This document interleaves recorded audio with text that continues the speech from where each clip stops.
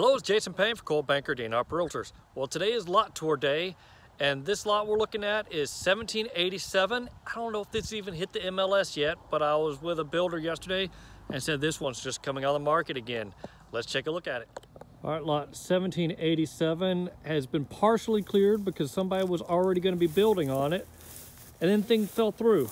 So they didn't finish clearing it, and it's now come back on the market, or getting put on the market. But this is a very level lot with some beautiful trees.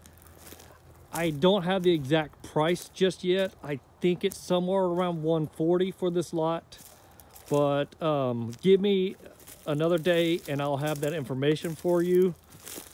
But yeah, this is a nice lot, and since I have several people looking for lots, I want to put this out there. But look at these trees. It is on a cul-de-sac. Let me kind of show you some of the names.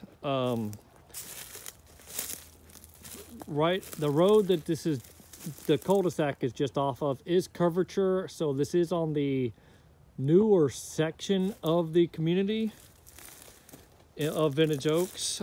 So this also is going to have natural gas. Of course, we got high-speed internet. But yeah, this is a really nice lot for those of you guys who are looking for something right around 1 acre. And yes, 140-ish. It might be 145, might be a little less. But that's kind of the price for these really good quality lots right now. And this community is in such high demand, they're getting them. We really do have the world moving to Texas, and everyone is loving Vintage Oaks. Especially these oaks.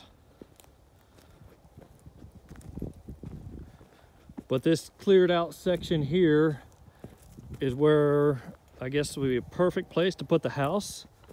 So you can still bring in whatever builder you want.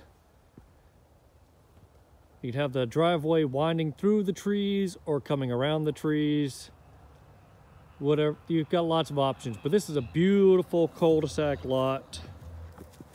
That's basically hill country level, meaning it's got a slight slope, but nothing too dramatic. But yeah, if you're interested in this lot, it's going to go really fast, especially once it hits the market, because I don't think it's even on MLS yet.